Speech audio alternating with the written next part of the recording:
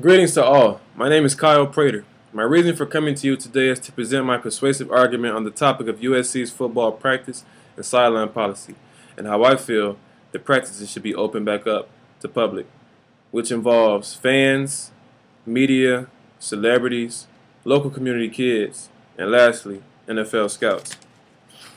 Back in the summer of 2010, the NCAA cracked down on student athletes who have had improper contact with sports agents, and it hit full force in June, when USC received its harsh NCAA penalties, naming a 2-year bowl ban and a 30 scholarship reduction over 3 years because of Heisman winning running back Reggie Bush accepted $300,000 in cash and gifts from fledgling sports marketers. The main two policies that were given are the football practice policy and the football sideline policy. The first policy involves the football team practice shall be strictly limited to men's football student athletes and coaching staff, necessary athletic department personnel, and guests pre-approved by the vice president or associate vice president of athletic compliance. The second policy, which is the football sideline policy, which involves the games on weekends. Access to the football sidelines at home and away football games shall be strictly limited to authorized pre-approved guests. But the main concern here is opening back up USC's football practices, which have in recent years been open, back when Coach Carroll was here.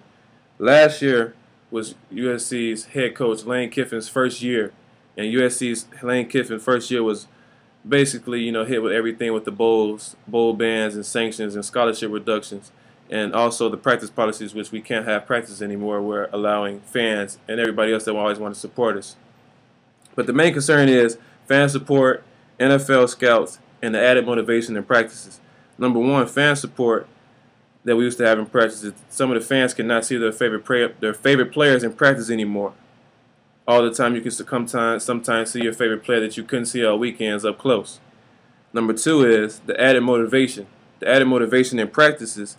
You will always find players playing in front of a lot of people in practices, so they get in the games, which is usually in front of 90,000 people.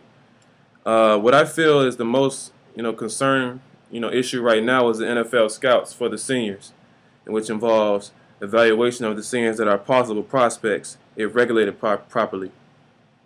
What I have here is a quote from Coach Kiffin that was stated last year when he first came in. There are a lot of things that we can do and can't do here because we are different than everybody else with all the rules with the NCAA and the practices, said Kiffin. I would really try not to kick them NFL scouts out because this is extremely valuable for them and our players. I wouldn't want to take that exposure opportunity away from our players. I think that our guys practice at a high level, and I would like for scouts to see that because it helps their draft status, as you can see by over the last 3 years, 27 players were drafted here. Kiffin said that the transition to the new athletic director, Pat Hayden, he was hired last year, and director J.K. McKay has delayed the creation of a formal policy with regards to which pro scouts, if any, would be allowed access and whether there would be any restrictions to their access.